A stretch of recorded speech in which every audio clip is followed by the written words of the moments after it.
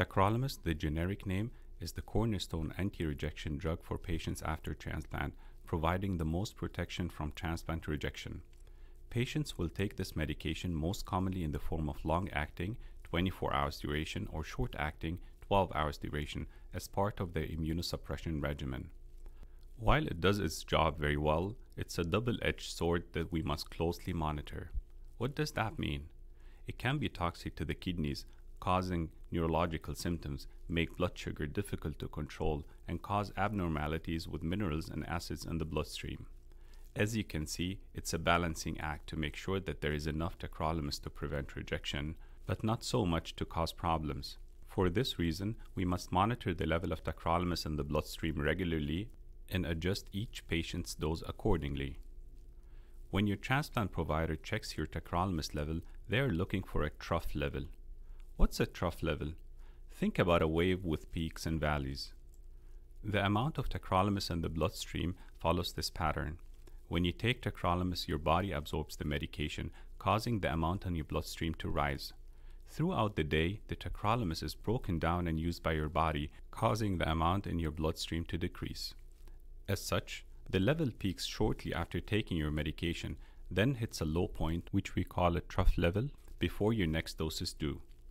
Your provider uses this trough level to decide if you need to increase, decrease, or continue with the same dose of tacrolimus. This is why it is important to take your tacrolimus dose at the same time every day and to have labs drawn just before your next dose is due.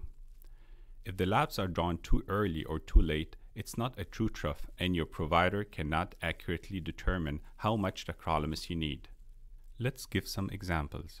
Johnny takes his long-acting tacrolimus every 24 hours at 8 a.m. every morning.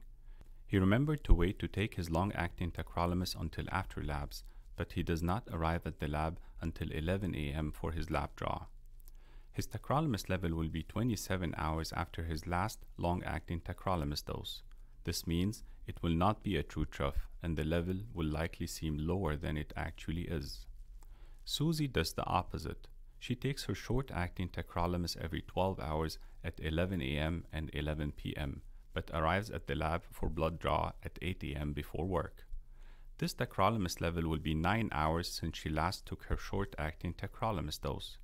Her level will not be a true trough either, and it will likely seem higher in the bloodstream than it actually is.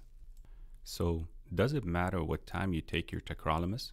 No, you can decide to take your tacrolimus at whatever time works best for you. What matters is that you take it at the same time every day and have your level checked just before your next dose is due.